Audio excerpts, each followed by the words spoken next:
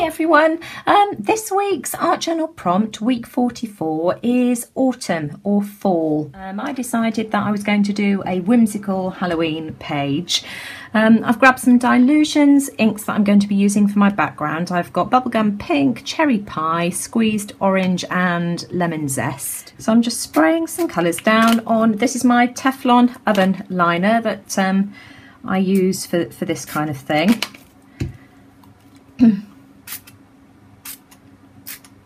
There we go, and I'm just going to spray that with a bit of water as well, because I just find that it makes the ink go a little bit further. Bring in my mixed media paper, and I'm just going to dip the paper in. I'm just going to keep picking it up and moving it to make sure that I've got colour all over my page. There we go. Right, so now I want to bring in my stencil, and I'm using my Creative Expressions mini stencil, and I'm going to spray on some water to start off with, because these will react with the water, and then I'm going to flip it over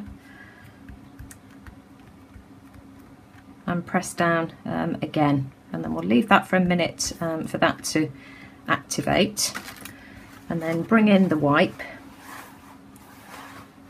and rub off, and you can see that that's left some texture for me as well. And I'm going to spray some of the yellow, and I'm going to flip it over,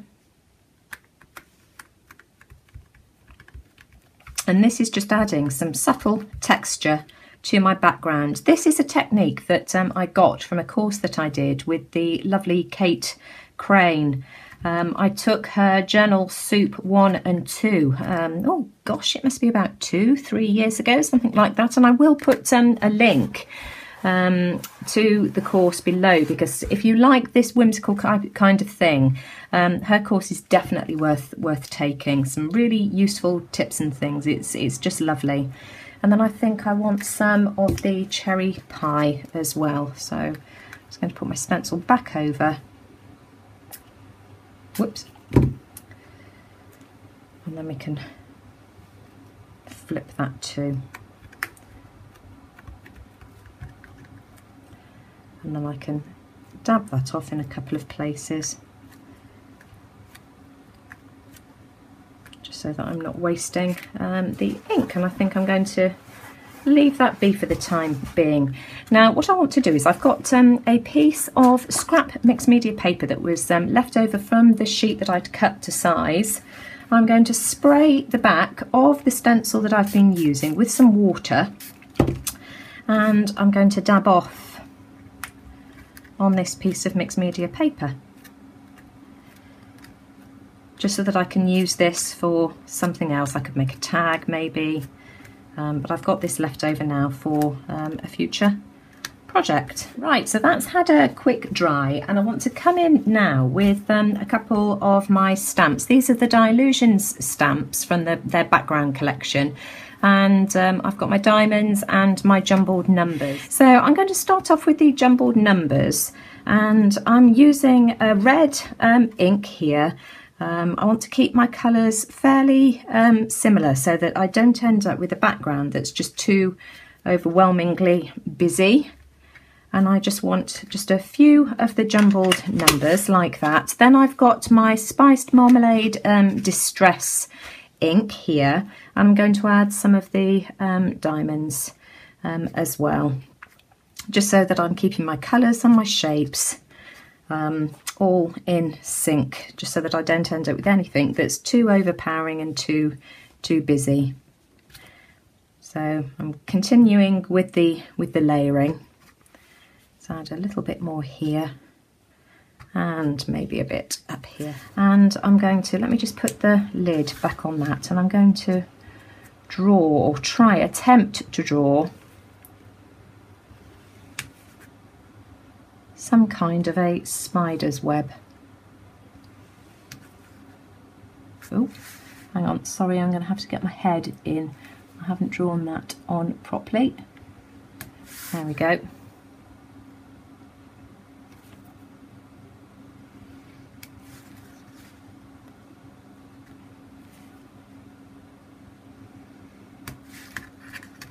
might even decide that I should have drawn this a bit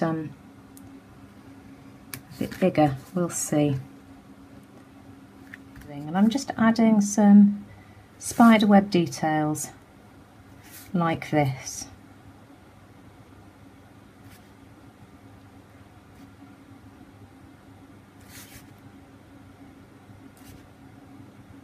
So I just went over my lines with a slightly thicker liner pen, and I think I'm happy with that. And then I think I'm going to have some kind of spider dangling down.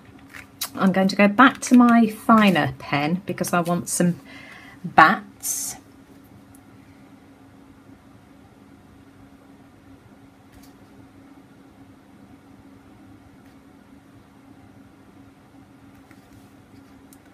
So I'll have a few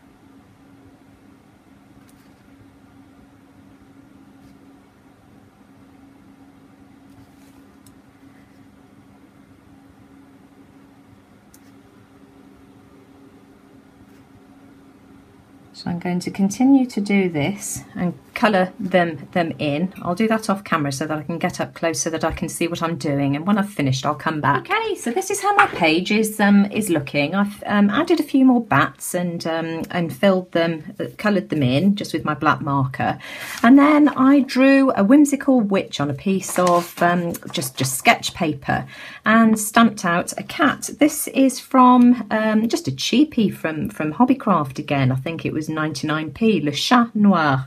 And I've stamped the cat out and cut it. I photocopied my witch and fussy cut her out. So they're going to sort of be applied here. And I want to use some washi tape as well, just to give the witch a platform to stand on. Move those out of the way. So there we go. So I can glue that down in a minute. And then I want to add my spider. So I want my spider, I think I want the spider coming from here.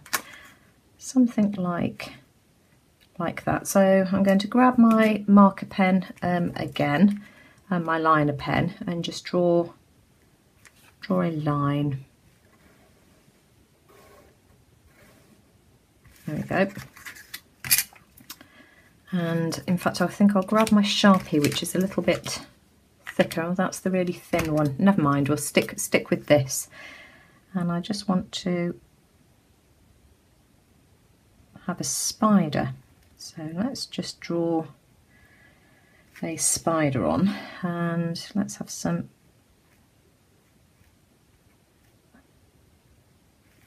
there we go.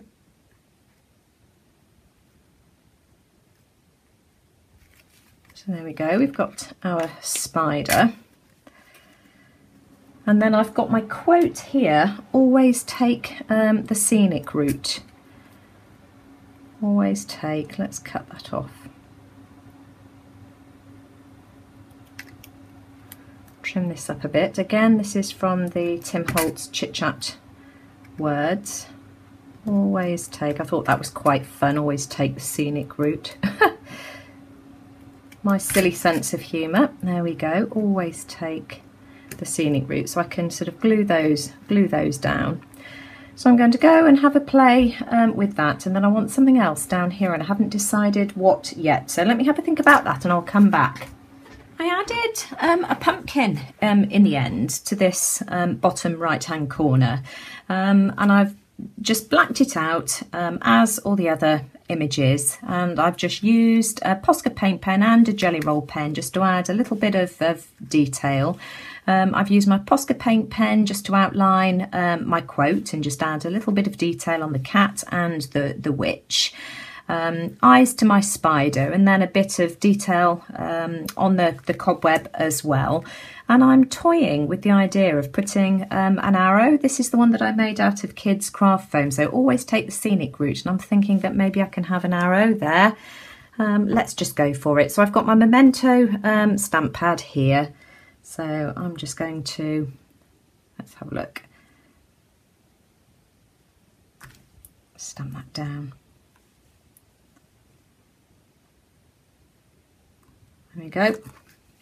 there we are. So that's done now, and I can always go over that as well in some black ink, which I shall probably do. And whilst I've got my ink pad out, I'm just going to go around the edges here. So I've just inked it up, and I'm going to come in from the right hand side and just come in and just sort of add a bit of shading, just to sort of add to the scene. So here we are. I've glued my page into my journal. Not a lot has changed. I think I've just added a couple of extra doodles, that's all. So if you like that, please give me a thumbs up and let me know what you think in the comments below.